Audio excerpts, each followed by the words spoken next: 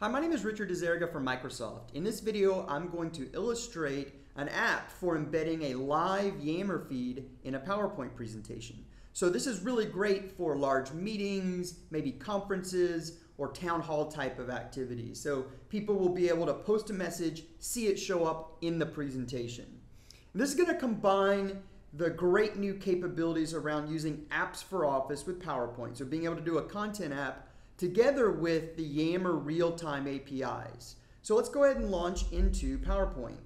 So the first step here in creating a PowerPoint presentation usually is to pick a template, a look and feel for my presentation. One of the things that I'm going to do is actually just start blank. And the first thing I'm going to do is go ahead and insert my Yammer Embed App. So I'm going to go over to My Apps, and I have this in a folder here called the Yammer Embed App. So I'm going to go ahead and insert this into my page. And again, this looks very bland. The first step this is going to ask me to do is provide a code so that it can communicate with Yammer. So I'm going to go ahead and paste that in here, and it's going to go and validate it and then provide me a few more options.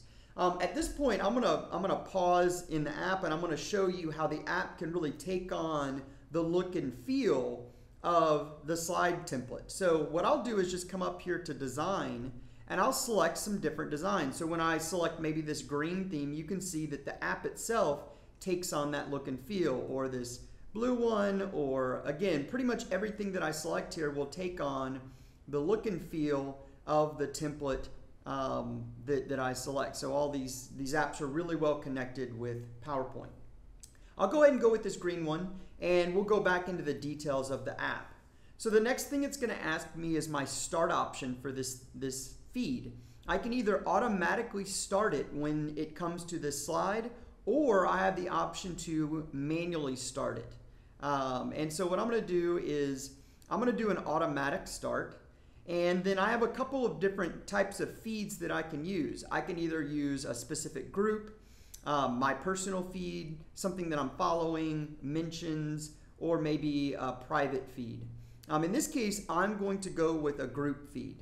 When I select group feed, it's going to provide another step. I need to specify the group, and I happen to have a test group in here that I'm going to use. So I'm going to go to the Richard test group, and I'm going to go ahead and save. At this point, I am ready to go. My presentation is ready, and I can actually just go ahead and go into presentation mode.